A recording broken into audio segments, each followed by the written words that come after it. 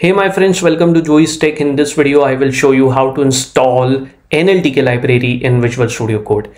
The installation is going to be a three-step process. The process is going to be very simple. So without further ado, let's start with step number 1, which is to create a Python project folder first and open it in Visual Studio Code. So to do that, we are going to click on File and then we are going to click on Open Folder. Now I want my Python project folder to be created on the desktop, but you can create it wherever you want. So to create a Python project folder, I'm going to click on New Folder and I'm going to name it nltk_VSCode. I'm going to click on Create. You can see it has been created. Now I'm going to open it in Visual Studio Code. Alright, you can see that the folder is inside Visual Studio Code now. Now I am going to create a file main.py within it, which we are going to use later to test the installation of the nltk library. But let's jump on step number 2 now, which is to create a Python virtual environment. To do that, we are going to click on Terminal and then we are going to click on New Terminal. In the command line, we are going to type python3-m venv and the name of the virtual environment. You can give any name you want. I am going to give the name as nltk_venv. I hit enter. If this command doesn't throw any error, that means virtual environment is successfully created. You can see it hasn't thrown any error and I can see the virtual environment over here. Now we are going to call this activate executable within the bin folder to activate the virtual environment. So we are going to write source.nltk_venv/bin/activate.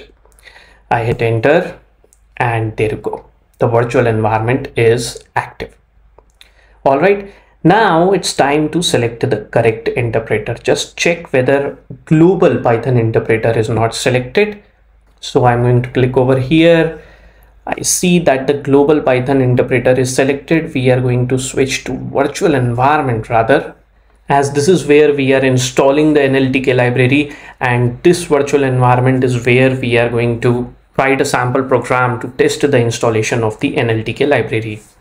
So now, since virtual environment is active, we are going to jump on step number 3, which is to install the nltk library, which we are going to install using pip. So we write pip install nltk.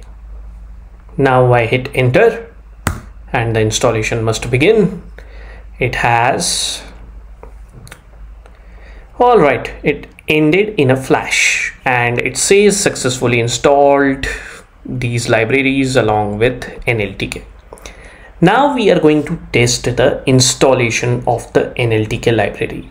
So we can simply type the command pip list in the terminal and nltk should appear over here like it is appearing. Another thing that we can do to test the installation is simply type import nltk over here in main.py file and run this Python script. If it gets executed successfully, that means nltk is successfully installed. And there you go. It didn't throw any error. That means nltk is successfully installed.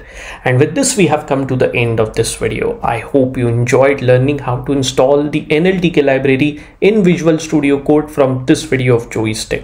I'll see you in the next video of Joey's Tech. Till then, goodbye and take very good care of yourself.